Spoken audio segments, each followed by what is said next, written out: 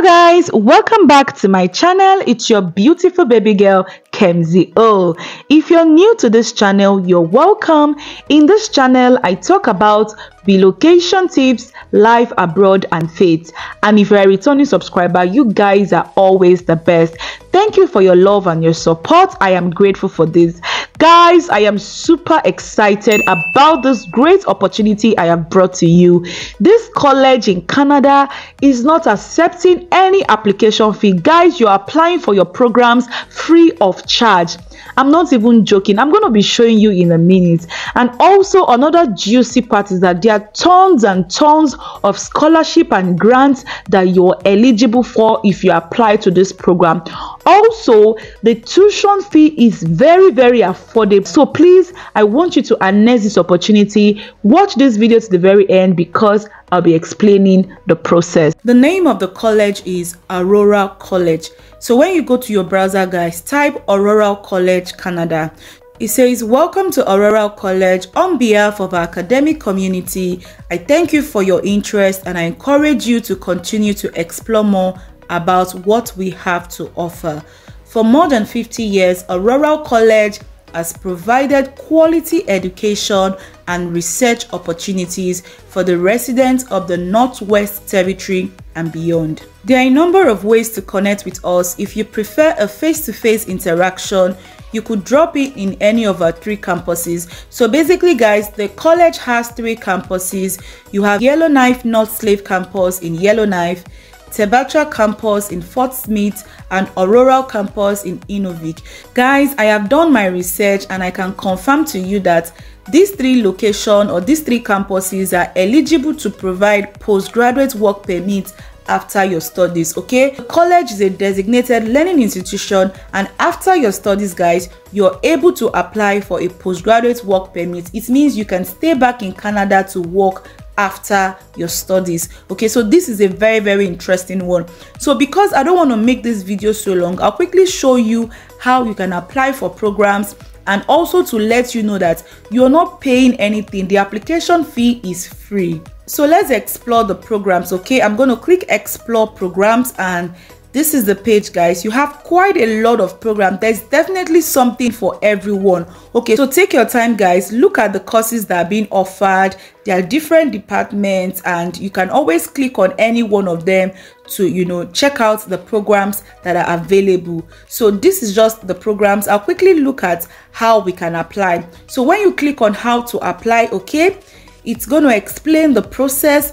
Now for this academic section, it is closed, which is 2023-2024. The academic year is closed, but this video is specifically for those that intend to go to Canada in 2024. So application for 2024-2025 academic year will open on the 1st of November 2023. So the application is opening very soon. So I want to beg you guys, make sure you read through the requirements, get all your documents ready so that once the application open, you can be among the first set of people to apply. So it says here, guys, that application for Aurora College programs can be completed online. For any of the program listed below, apply online. So if you're unable to apply online, you can send a mail to any of these addresses here. So the 3 different colleges has their different email address as stated here. Okay, so make sure you send them an email if you're having any challenge. So for domestic students, I mean those that are currently in Canada,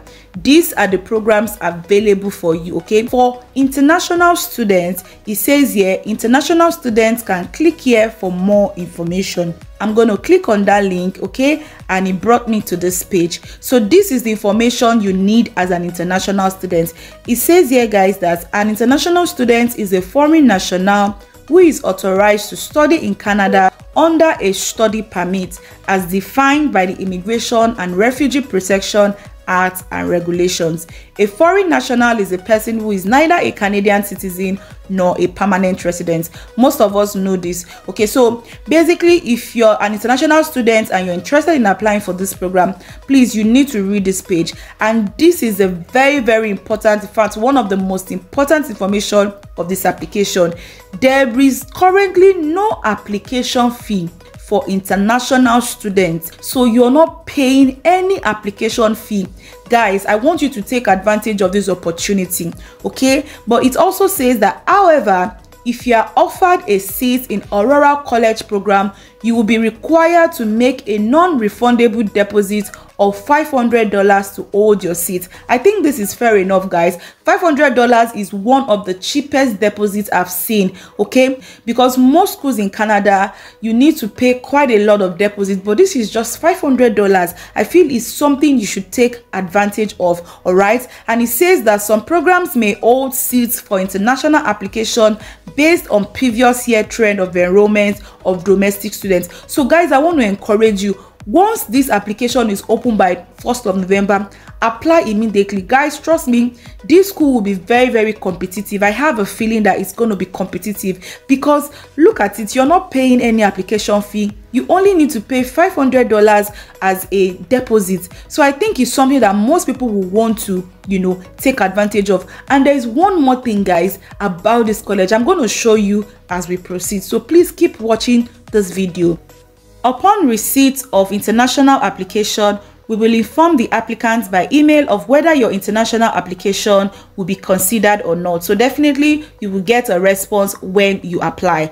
New international applicants may be required to provide results of an English language proficiency test at the time of application. So as you can see, guys, it's a maybe. They didn't say you have to provide an English result. So I think it's dependent on probably the program of choice, whether you're from an English speaking country or your mode of communication was in English. I think all these things will come into play. All right, so we need to wait until 1st of November when the application is open, then we'll see. But what I would just advise, if you have IELTS or you have Duolingo or you have any form of English proficiency, just have it with you. If they need it, you submit it, or sometimes they might even request for your WAEC, that is for those in Africa, or your secondary school certificate. Take your time, guys, read through the requirements. Trust me, this is an opportunity I don't want you to take for granted, okay? Another interesting thing, guys, is the tuition fee. Guys, can you see that?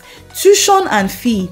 Tuition for international students as of 1st of July 2020 is 5,400 Canadian dollars plus student fee per semester for most degree, diploma, and certificate programs. This is quite affordable compared to other Canadian schools, okay? So guys, I want to show you some financial assistance available for students in this college. When you go to how to apply, guys, then you scroll down until you get to the important stuff. So you have student financial assistance and ISETS. When you click on that, it says see all funding programs. Guys, I have taken my time to check this. There are a whole lot of funding available, okay? So you need to check them one after the other, see if it's something you're eligible for. There are some funding whereby as an international student, you might not be eligible for them now, but when you start your program, okay, you'll be eligible for most of them. It could be based on your GPA or CGPA. These are things that are available in Canada. So the next frequently answered question is, what form do I need to fill out and where can I find them? I think this is straightforward. I already said it before. So you need to complete an online application form, but I said it's opening on the 1st of November. Okay, so you need to wait till November before you can apply. It says, when do I need to apply for students financial assistance? It is never too early to apply for students financial assistance, but if you apply later than June 30th for the fall, you may not receive your funding by the beginning of the term. The next question says, is there an application fee? I think we all know the answer. It is a no. Does Aurora College have a daycare for students? Aurora College does not have a daycare, okay? Please check the student toolkit for more information about childcare options. What if I have money owing to Aurora College?